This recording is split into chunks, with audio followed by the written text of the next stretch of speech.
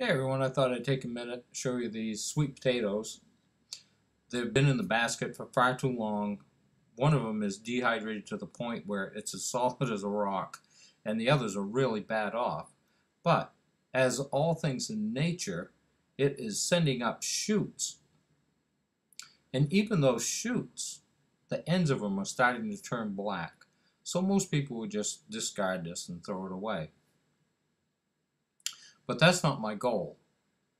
My goal is to take these slips off and see if I can get them to re-root.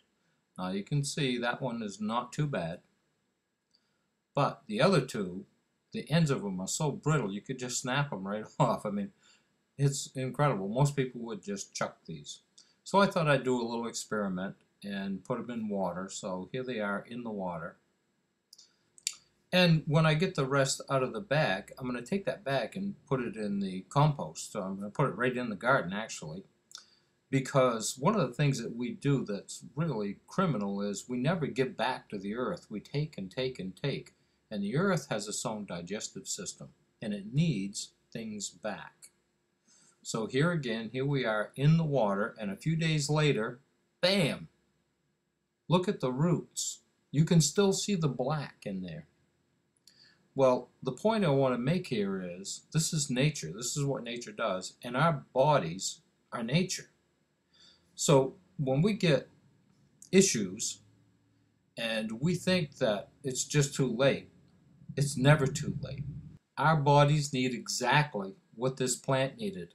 It needs proper hydration with live, life-giving liquids that are full of enzymes and electrolytes. If we do that, that will regenerate and rejuvenate our bodies on a cellular level. And that's something the standard American diet and all these pasteurized liquids will never do. They are dead food. So no matter how bad you feel or what you're being told, your body has to have live, life-giving liquids that you make yourself at home from whole, ripe, raw, organic fruits, berries, melons, and vegetables made into smoothies that are packed with nutrition, enzymes to help digest your food, and electrolytes to energize your body on a cellular level. If you do this, your body will have no choice but to regenerate, rejuvenate, and repair any issues that you may be experiencing at this time.